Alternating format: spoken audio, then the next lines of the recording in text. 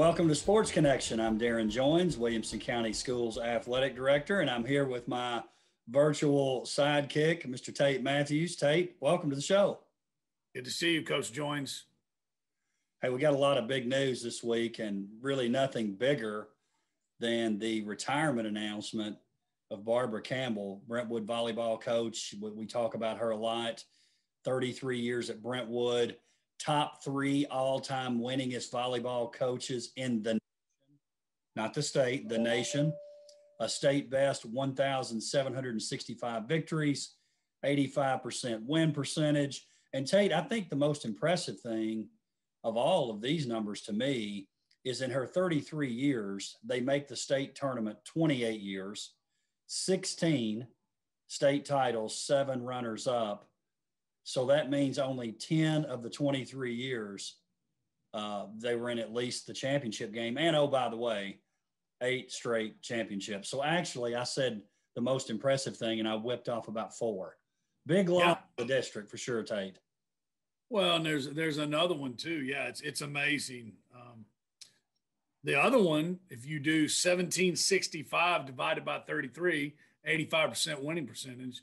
But when you look at it per wins per season, that's 53.5 wins per season. Wow. It's amazing. We talked about it this weekend. I think we used the word legend a little too loosely. GOAT, greatest of all time, a little too loosely. I'm guilty of it too. She is without a doubt. In football, is it Coach Flatt? Is it Coach Rankin? Is it George Quarles? Who is it? In volleyball, there's no debate. Barbara Campbell is they call her the queen for a reason. She is the GOAT of volleyball high school coaching in the state of Tennessee.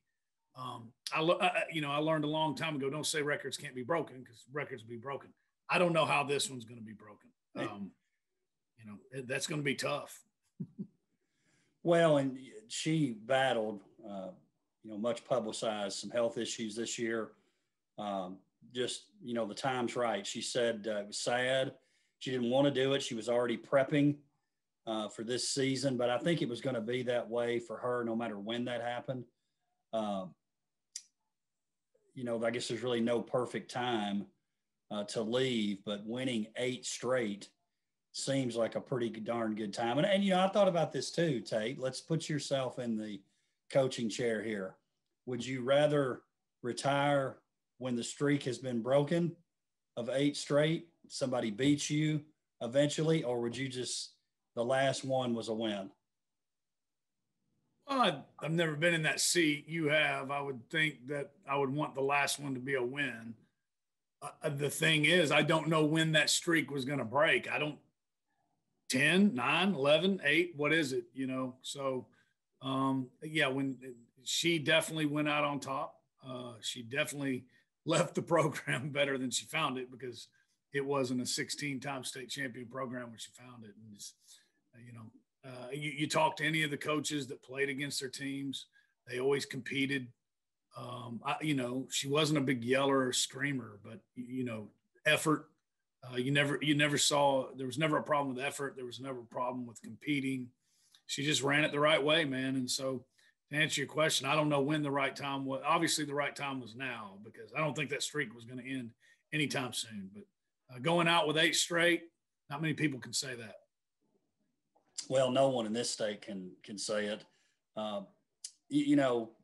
Again, we could go on and on and on and on about Coach Campbell, but when you're talking legendary status, which you mentioned, you've got to start with someone like her. So congratulations on a great career for Coach Campbell. We wish her well. And really, we probably need to wish the best of luck to these 3 people: Kevin Kydell, Joe Blair, and the person that replaces Coach Campbell. Yeah. And Darrin Joins, the county athletic director. This is a pretty big spot to fill. Yeah, it's pretty big. It is. I'm going to lay it on them, though. I mean, they're at the school level. How does that work? Like, that's still a great job, right? It's the premier job, I would think, in the state in high school volleyball. They always say don't follow Don't follow a legend, be the person that follows a legend, right? But this program's not broke, So if you're a good coach, how would you feel about that? If you're confident in your ability as a coach, I think I'm one of the best coaches in the state. This is the best program in the state. The cupboard is not bare. Why wouldn't you want that challenge? Yeah, if you're a person who is big time yourself, you're not going to shy away from doing that. I don't think that'll be an issue. Now, if it's a up and comer, maybe a little bit different situation because there's always going to be when Barbara Campbell was here, the new coach will have to definitely establish his or her own identity. But again, great career from Coach Campbell. No doubt about it. And she'll be around, man. It's, it's sad. It's bittersweet. But again, I guess the best thing to say is job well done. Job well done. Well said, Tate. Let's talk bowling. Congratulations to the Franklin girls and Centennial boys for winning the region championships. Franklin girls defeat Brentwood, Centennial boys defeat Franklin. All four teams advance to the sectionals. Brentwood girls lose to White House. Franklin boys lose to Lebanon. But the boys team from Centennial advances to the state with a win over Cumberland County, 20.5 to 5.5 or 5.5, 20.5. Franklin 22-5 on the girls' side over White County. So pretty big time, Tate. This is the first time I talked to Dr. Qualls about this and some others. We've had state tournament participants. Dr. Qualls mentioned Summit early on, but certainly the first time we've had two teams, boys team and girls team in the state. And this is a sport where we continue to improve. You talk about guys like Ted Logan, the Franklin boys and girls coach. He's so into it, really wants to do it the right way. He's really pushed. Let's get middle school bowling going here in WCS, which we're pushing to do here in the near future. So it's really exciting. And like we've always talked about, and I know you appreciate this too, it's not as high profile as football or basketball, and the reporters aren't naturally there.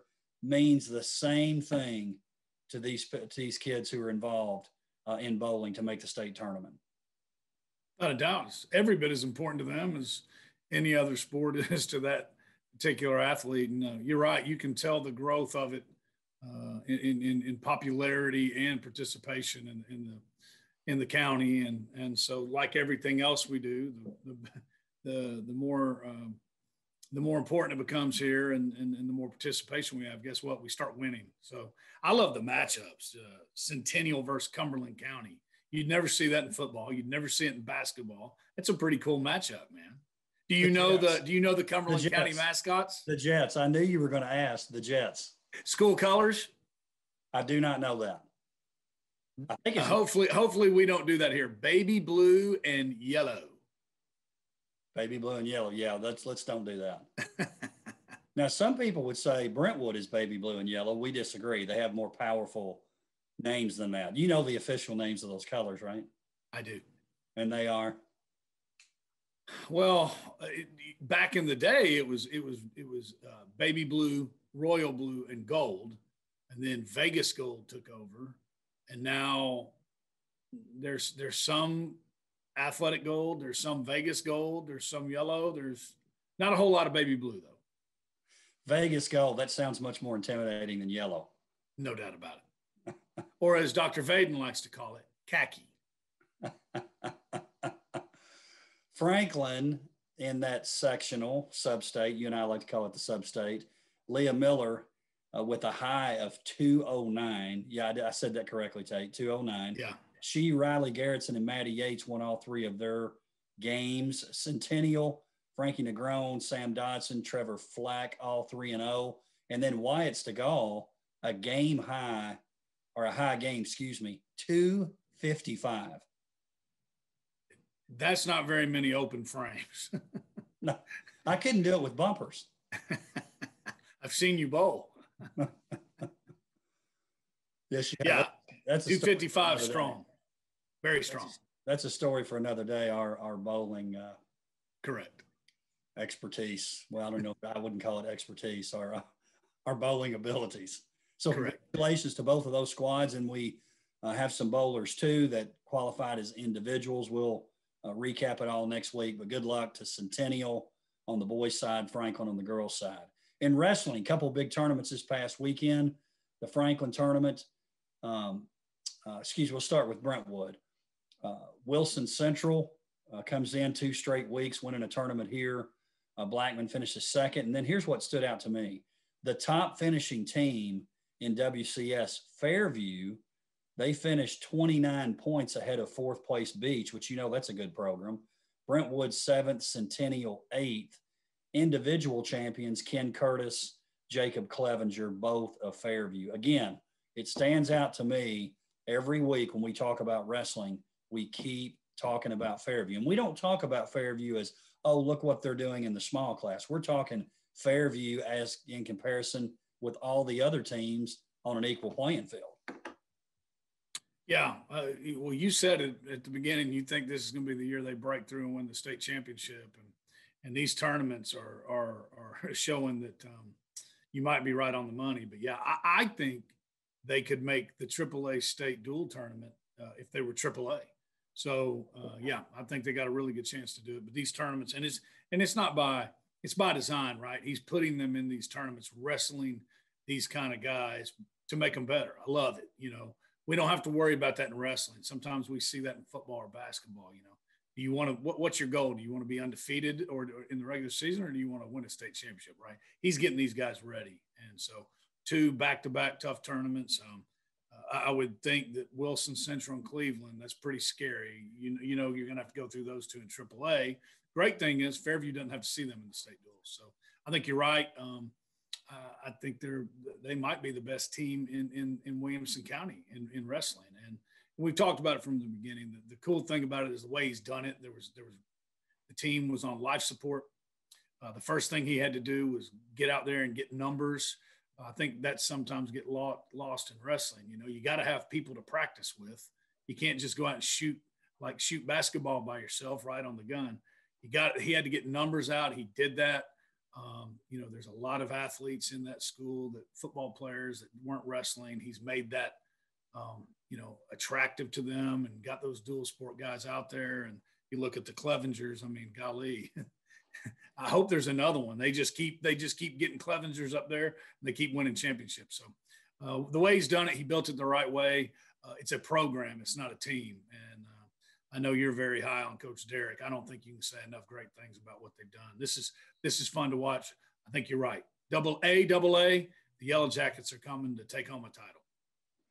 The Franklin tournament, Cleveland comes in and wins that tournament. They had finished second behind Wilson Central in the tournament last weekend. Summit finishes second. There's another team.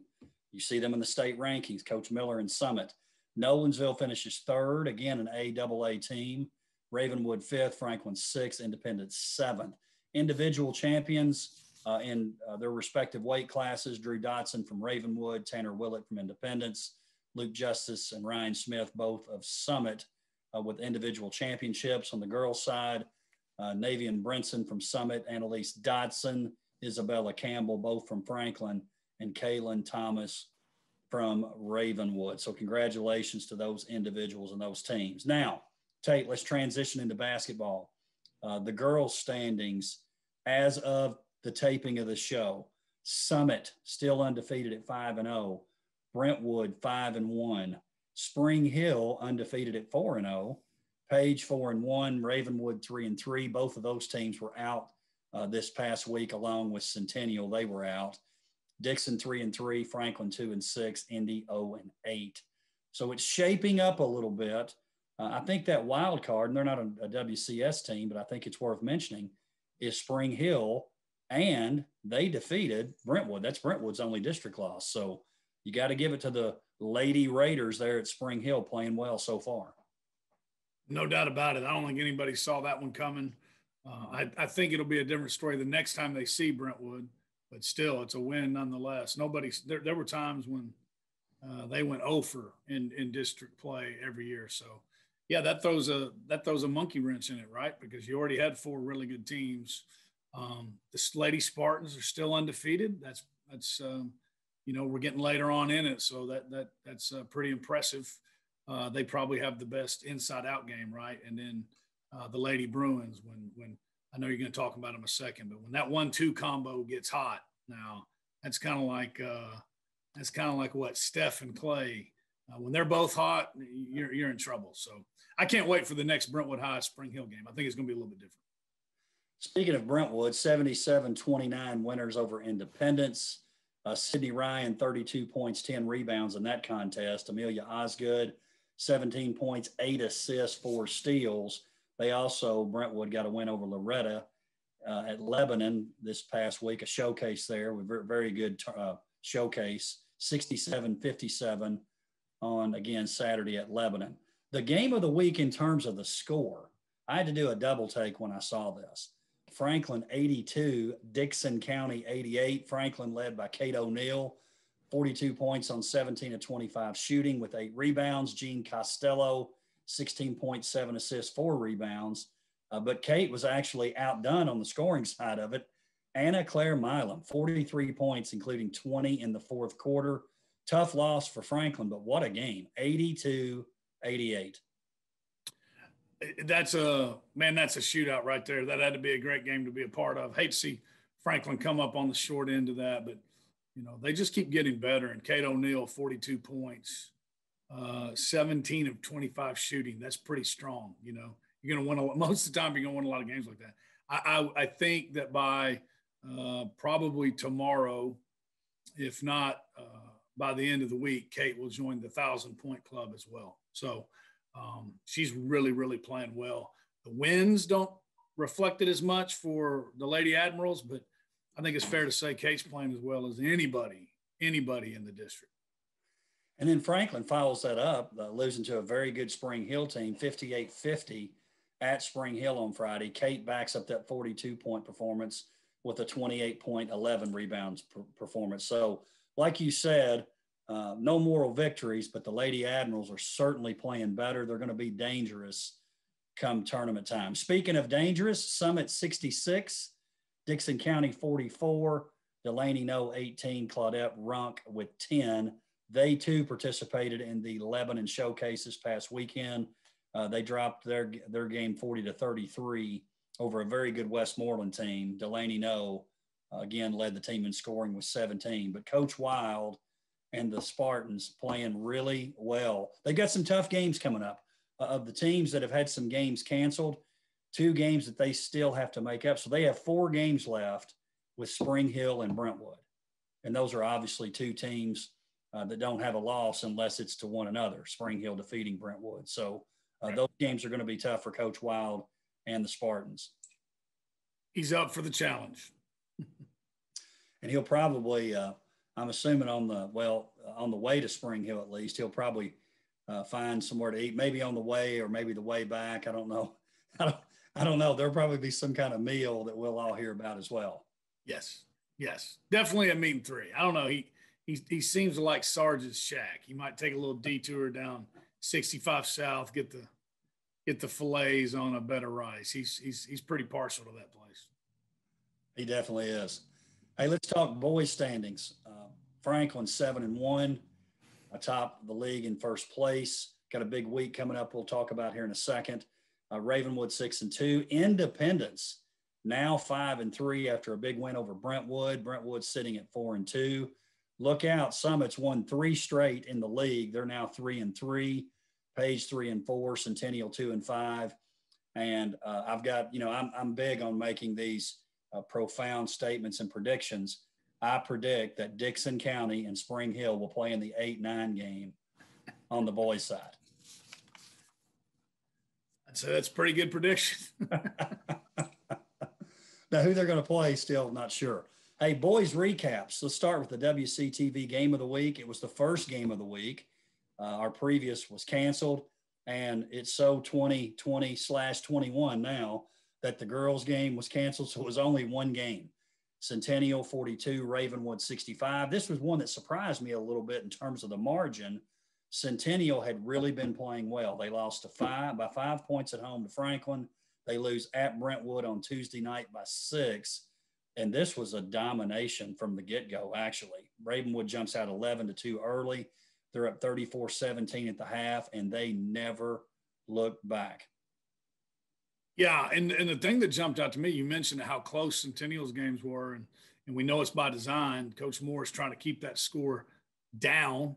He thinks gives them the best chance to win, and so Franklin was one of them, holding some really good teams to low scoring. And when I saw that Ravenwood 65 points, that kind of jumped out to me. And Coach Whitlock said about as well as they played offensively, shot well, had everybody really contributed. So, we've talked about it. I like this Ravenwood team. I think it's one of the best teams they've had in a while. Coach Whitlock's had in a while.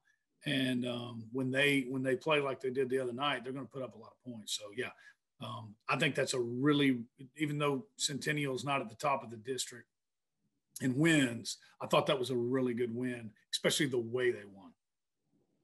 Ravenwood, the other thing that was scary about Ravenwood on this particular night, because of foul trouble, and then Connor English has been a little bit banged up, but Noah Clifford and Connor English really weren't factors in this game. You think about them playing, then they're really scary. Jake Mulder led the team with 14, 11 players scored. Centennial had the same thing, 11 players scored. The bad news is their top scorer only had 6. That's Trey Barbary, and Patrick Garrett held to only 5 points. Again, great defensive effort. And speaking of the WCTV game of the week, again, that was the game of the week. Let's take a look at the WCTV play of the week. Did you watch it, Tate? I did. Lee Millette with the spin move. All right, go ahead. Lee Millette, dual sport athlete, out there showing his athleticism, got the spin move, looking like Russ Westbrook for the layup. I like it. I'm telling you, don't sleep on the Raptors now. They're athletic. They're big. Got some guards. I think they're a matchup problem. Can defend a little bit. So I like P. Whitty's Raptors this year. Yeah, me too. Brentwood 64 at Independence 68. Probably the best game of the week in 11 AAA. Independence, they've played well the last couple of years against Brentwood, obviously getting the win the other night. But last year, as an 8 seed, took Brentwood all the way to the wire, and they had done that too the previous week, the final regular season game. So that's the game that, for whatever reason, Independence usually comes in and plays well. Now, don't get me wrong, the talent's closer this year. Independence led 30-23 at the half. Brentwood up 43-41 entering the fourth, and then it's just a scoring festival in the fourth quarter. Independence scores 27 points, led by a freshman, Jet Montgomery, with 22 points. He was 9 of 9 from the free throw line. And my thought was this, because I haven't talked to either coach about the game. Was Jet 9 for 9 because Independence wanted to get him the ball, or was he 9 for 9 because Brentwood said, let's foul the freshman? Either way, he hits all 9 free throws and really was a big factor in that game. Yeah. What a great story. I've been watching Jet play for the last 3 years. My guess is Coach Kyle wanted to get him the ball, because if you've seen him shoot, he can shoot. And knowing the work that Coach Shirley puts in, he had to have known. So my guess, I hope it wasn't because they wanted to get it to the freshman, because if not, they didn't know that freshman very well. He can flat shoot it. And what a great performance. Coach Montgomery's son. He can, we got some really good freshmen in this district right now, starting with Jet. Daniel Cochran at Brentwood. I know he had a double-double against Loretto over the weekend, and Davis Long at Franklin, Gaynor at Evan at Raymond. We got some really good freshmen. So, but Jet, I don't care how good you are. You come in and go 9 for 9 like that in the fourth quarter in a game like that, that's tough right there. And you're right, man. For some reason, Independence, I believe in this. I don't know how much you do. I believe there's matchups, bad matchups, and for whatever reason, Independence is a matchup problem for Brentwood High. And hey, if you think they don't watch, my boy Winley, last week I talked about how he's consistent. He's always around 16, never a scoring outburst. He goes out and scores 31. I bet he did have a little Tate Mathews in the back of his mind. Griffin Burke, Mr. Consistency also for Brentwood. really a leader for that team, scores 14 points. Now, Franklin, I thought this was interesting. Franklin, Independence, and Ravenwood are atop the standings right now, and they're the only three teams who have no games to make up in terms of district games. I thought that was an interesting thing. So that really bodes well for those teams. You start playing 3 and 4 games a week, like some of these other folks are going to have to do the next couple of weeks. It's going to make it even harder chasing those top 3 teams. Without a doubt. Yeah. I mean, at some point you start to worry about legs as the coach, don't you? I mean, that's a lot of ball to play, and they all matter. Well, and you probably at some point, I think everybody as the season progresses, you're going to let up a little bit in practice, but in particular during this time. But what makes that tough is I think coaches are practicing a little longer because they didn't have the summer and much of a preseason like they normally have. So it makes it kind of tough. Some tough decisions have to be made in that respect. Frankly, a couple of games, this is a tale of 2 weeks. This past week, they played the 8-9 teams. They dominate Dixon County 76-41. Then they dominate Spring Hill 69-37. Couple of dominating wins for Franklin. They're really on a roll. 10 straight wins, 14-2 on the season. This week is a different story in terms of matchups. At Brentwood Tuesday night, and then the MyTV 30 game Friday night versus Ravenwood. So this is a big week for Franklin. Not that they have to win them both. If they do win them both, that's obviously great. If they split, that's okay. If they lose both, it's not panic mode time. But we'll know a lot more about the standings when we're talking next week. Yeah, no doubt about it. They can make a real statement this week, and 10 straight, 14-2 on the season, and a crazy season. So I would think if they win both of these, that pretty much puts it to bed. They're going to finish the season number 1 in the district, right, which would be a heck of an accomplishment. And so both those games are going to be fun to watch. You know the deal, right? They got 2 guys that can, Stockton and Maloney, right? They can put up 30 apiece, 30 both of them, and the rest of the pieces on that team really playing well. If Franklin shoots well, I don't know how you beat them. It's tough. They have, in my opinion, the best starting 5, and that 5 plays quite a bit of minutes.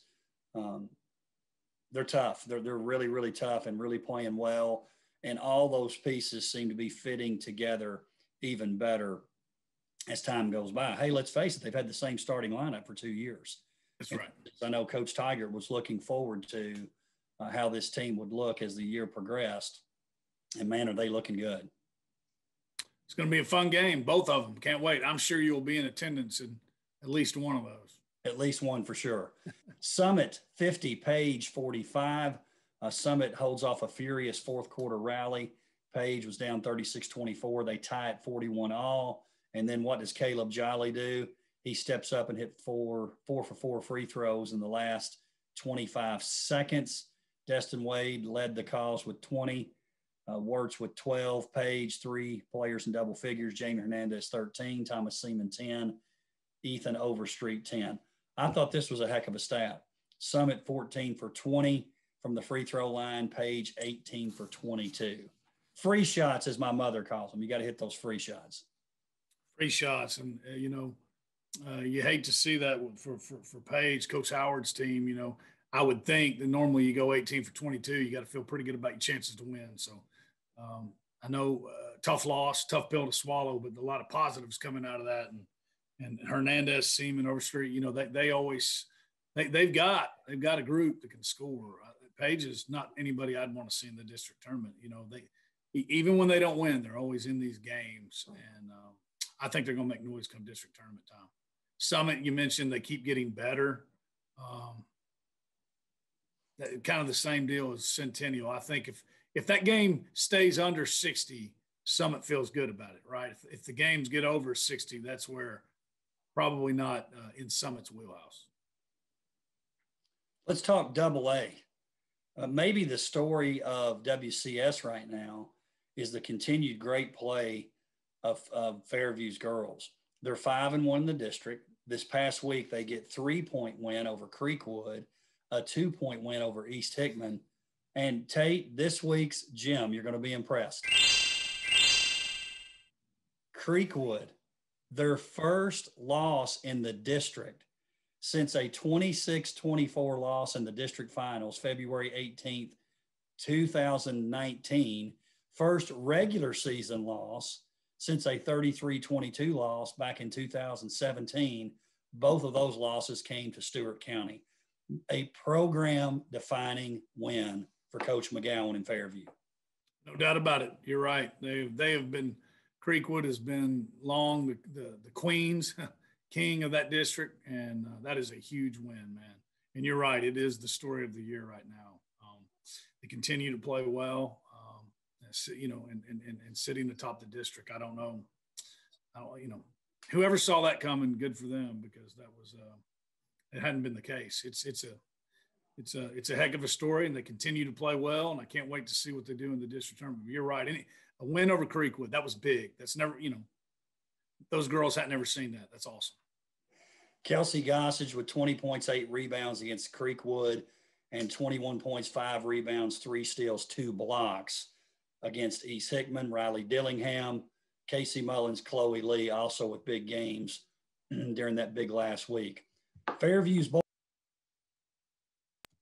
5-1 in district play. They lost to first place Creekwood 62-58, but they bounced back with the 70-45 win over East Hickman.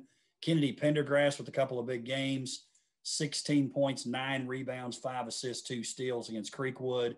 He turns around and gets 13 points, 6 rebounds, 2 assists. And then Shama Takap, 14 rebounds against East Hickman. What a game. I'm telling you, Fairview, they're going to be in with a shot for their 5th straight district tournament title here in a couple of weeks. Yep, that'd be great. Pendergrass, well, he's got to be up for player of the year, right? And then 14 rebounds. That's like Ben Wallace, Rodman type stuff, right? And I when I was mentioning the freshman, Maze McCoy, he's another one that we got really, really good. So yeah, I think Fairview. What'd you say? It'd be their 5th. Be 5th in a row if they could win the tournament this year. And before that, you had to go back to the 1960s to find a district tournament win. I think they do it. I think they definitely have a shot. It'd be nice to see both teams in with a shot to win that district championship. Let's talk Nolensville now. 1-1 boys and girls this past week. The girls with the 64-49 win over Giles. Then they lost to Murfreesboro Central Magnet 48-46. On the boys' side, 71-64 win over Giles. Another loss to Murfreesboro Central Magnet 58-55. Chloe Earls, Sarah Grubasic, Zoe Pillar, Cayman Ladd, all playing well for Nolensville, had big games. On the boys' side, Ashley Smith, Davin Watkins, Riley Byron were the leaders. And something else I liked, and the girls weren't able to play because Paige didn't play this past week, but Nolensville's boys took on Paige on Saturday night. Nolensville comes up on the short end of that one, 58-43. But I love to see the WCS games being played. Yeah, no doubt about it. And that Central Magnet Nolensville, especially on the boys' side rivalry, that's been a great game the past few years, and it just seems to keep going back and forth. So, that one is a good gauge for come postseason. They'll see each other again, and then with the Nolensville, that I didn't know Central Magnet's girls were that good. That's a big win beating them. So, they're gonna be fine. They've been there, done that. They know what they got to do, and like I said, when you got Zoe Pillar on the court, the odds are usually in your favor. Another team, both those teams will be trending in the right direction come tournament time. Tate, appreciate you being here this week. We got Independence Page as the WCTV game of the week. I'm looking forward to that one. In particular, on the boys' side, that'll also say a lot about how the standings are going to play out. If Page has hope of getting in that top 4, they need to win that game. Independence, to me, they cement themselves in the top 4 with a win. Be fun to watch. It'll be a good game for sure. Tate, as always, appreciate you being here, and we'll see you next time. I can't wait to talk more hoops. to talk more bowling, to talk more wrestling. We're getting right in the thick of things. Going to be fun. Thank you for joining us for Sports Connection. We'll see you next time.